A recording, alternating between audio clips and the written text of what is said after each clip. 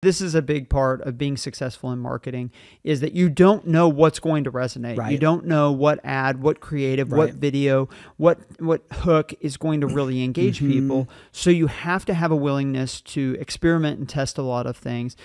That requires a team and a process. Yep.